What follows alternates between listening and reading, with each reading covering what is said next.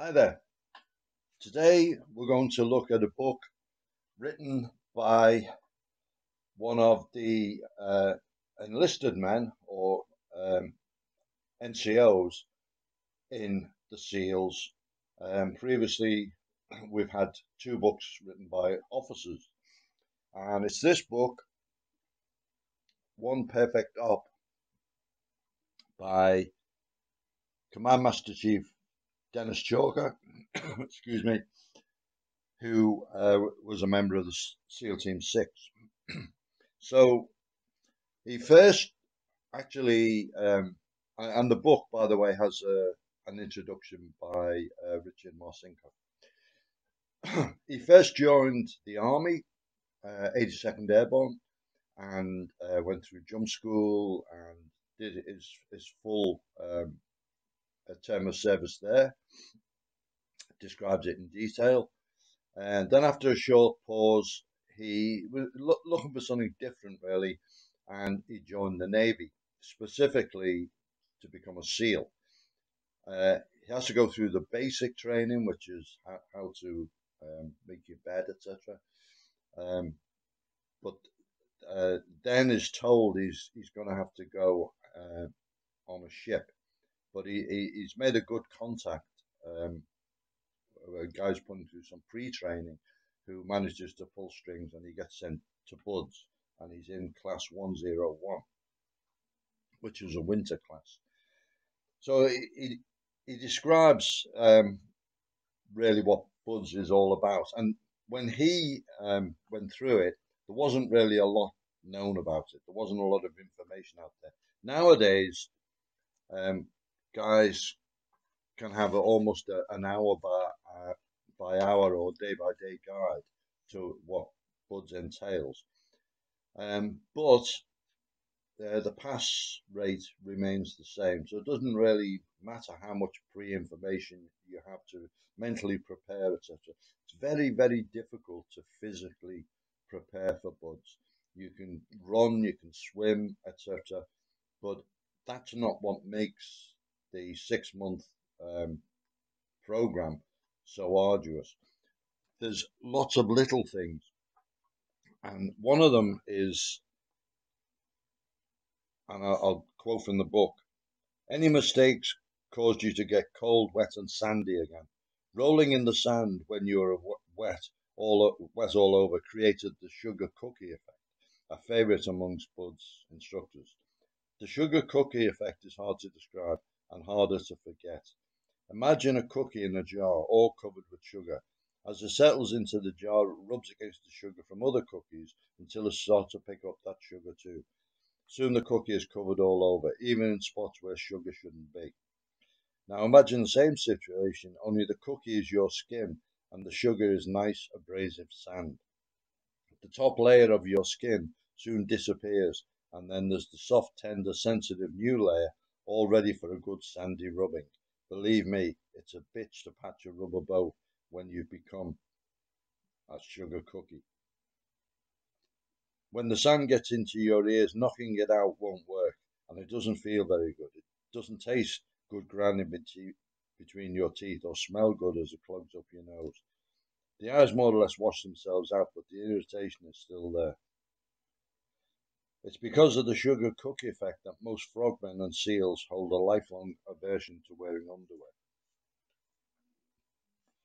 So he passes, graduates through Buds, and is assigned to SEAL Team 1, which was the West Coast team. And he describes what life was like back then. A lot of the instructors were former Vietnam vets and so on. And they did training evolutions to the Philippines, Korea, place like that. And he was originally in Kilo platoon, but then after a couple of deployments was sent to Echo platoon.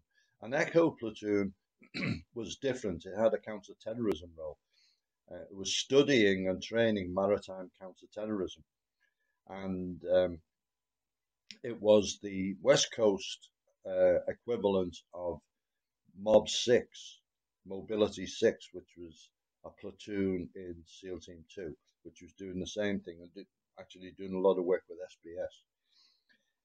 So, working in Echo Platoon, they get a visit from Dick Marcinko, and he's standing up a new unit, and so he holds interviews, and Denny Chalker is earmarked to go to the new unit, which is SEAL Team 6, out on the East Coast.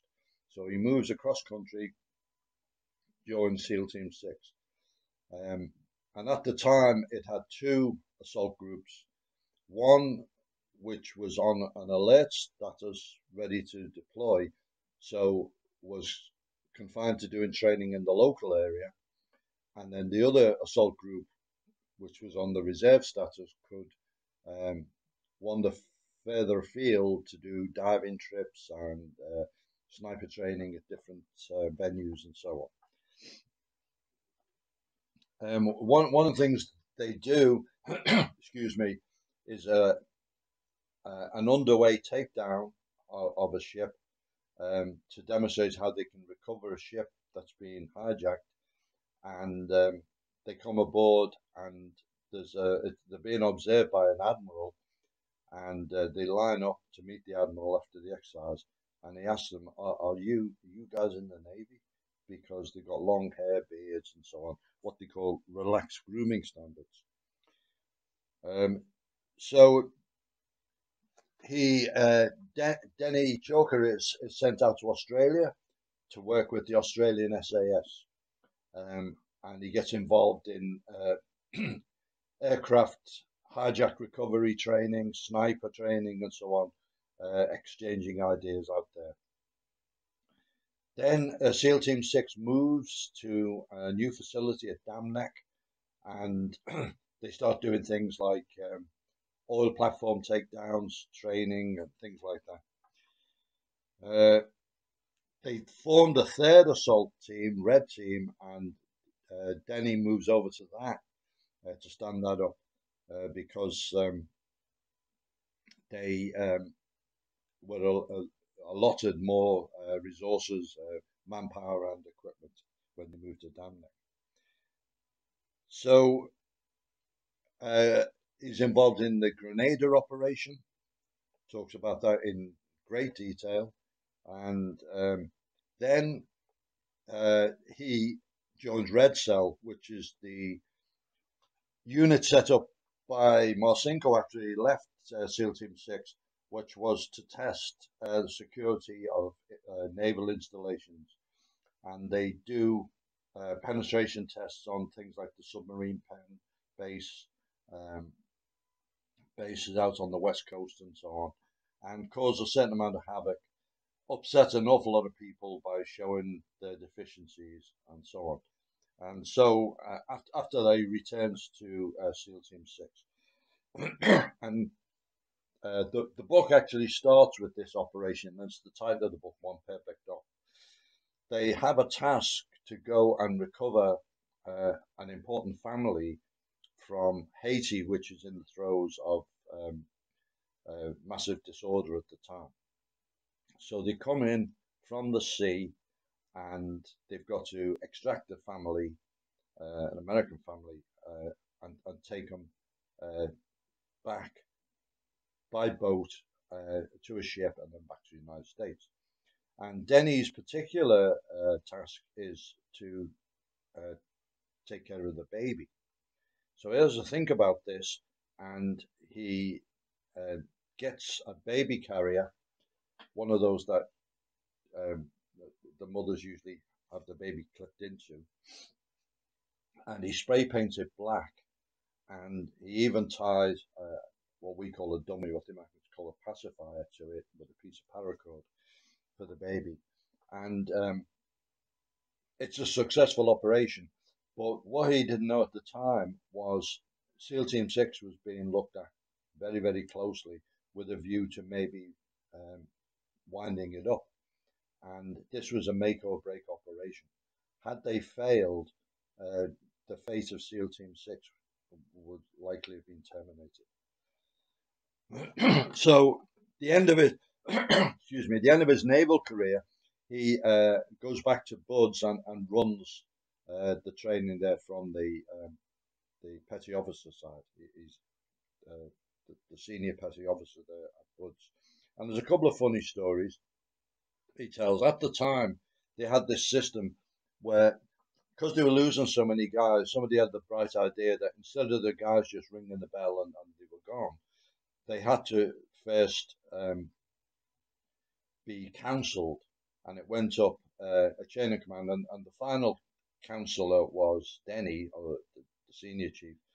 And if the guy wanted to leave, then they sent him to ring the bell. Anyway, Denny's sitting there at his desk drinking a coffee, and they wheel in this guy, and Denny says to him, "Okay, why do you want to leave?"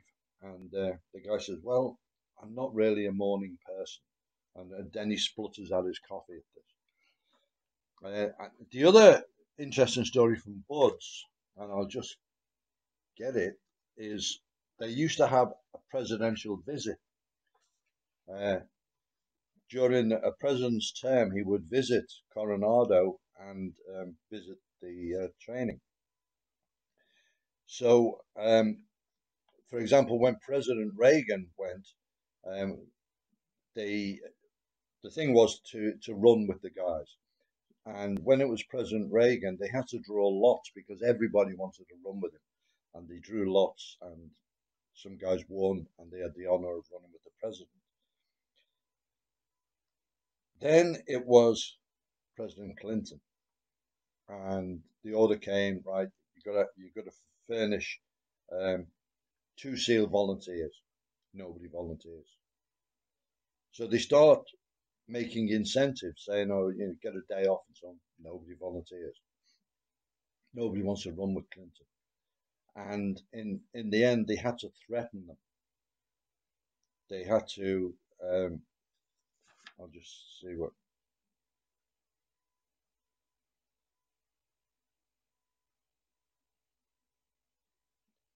Look, I told the 2 instructors once they're in front of me, "You two messed up. I'm going to give you a choice. You can run with the president, or you can come in Friday and Saturday this weekend, and Friday and Saturday next weekend and have the duty." So, very reluctantly, they agree to run with the president rather than have 2 weekends where they have to work. And that just shows you um, who Clinton was and how he was regarded by the US military. So, Denny Chalker's book is terrific. It's a real insight from the point of view of an operator going through all that. He was obviously highly respected, had a terrific career. Uh, I've skipped over the details.